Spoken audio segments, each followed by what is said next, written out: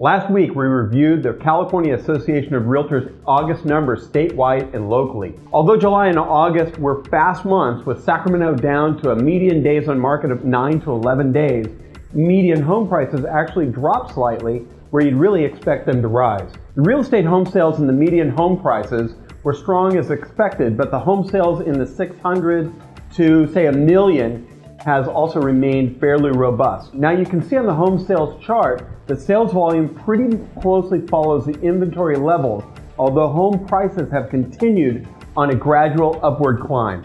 Now the mortgage stats were also notable.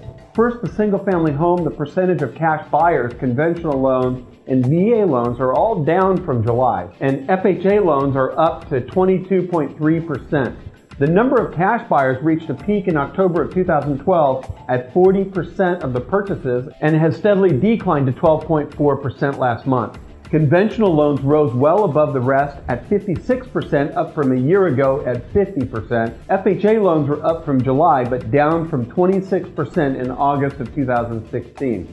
In my eye, these stats are reflecting that the small rise in rates early in the year had very little impact on the market and that it's still more beneficial to use the bank's money to purchase rather than using your own. Now for minding your own business.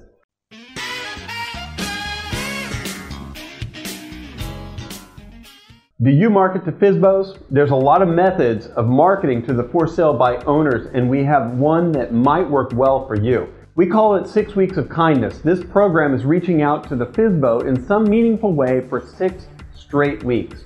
Develop material for them such as market analysis for their home, a listing flyer, a how-to-sell guide, marketing material, etc. Give them what you would for any other listing, within reason of course. Don't give them the company secret. The idea is to see how helpful, experienced, and skillful you are at representing listings so that they're comfortable calling you and understand your worth in the process.